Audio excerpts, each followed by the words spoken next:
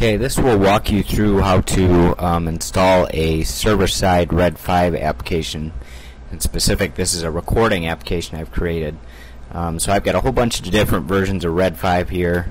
I'm downloading the pre-compiled version of the recording merger application, and there's the zip archive for it. So you've got the properties file, and version 1, RC1, still has broken recording in it, so we've got to use the source version from the SVN, which it has all those weird symbols because I'm using what's called Tortoise SVN. So just kind of ignore those symbols. This is what the root directory of a normal Red5 release looks like. In the SVN version there's a couple more directories, but this dist folder is really essentially our root Red5 directory. So I'm going to put my properties file in there, and my absolute path to FFMPEG looks good, but my streams directory relative path is off a little bit because I need to get rid of that dist.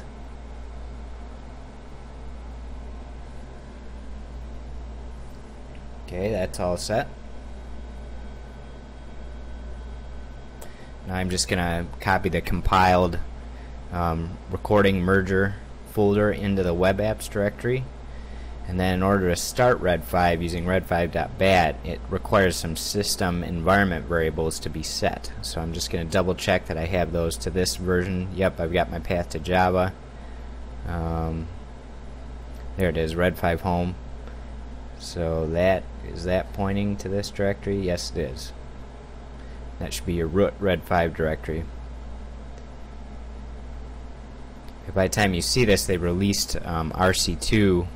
You could use version 1 release candidate 2 because recording is fixed in there.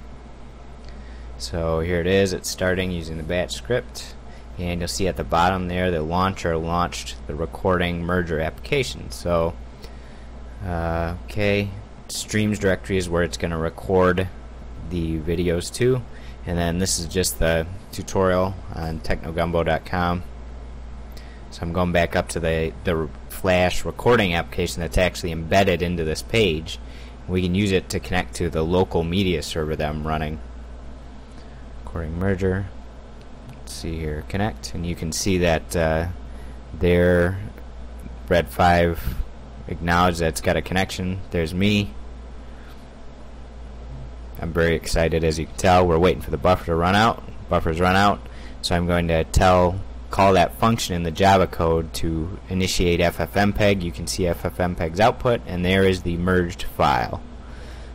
So that's the lowdown of how this kind of works. So this is one method for combining those files after we separate them.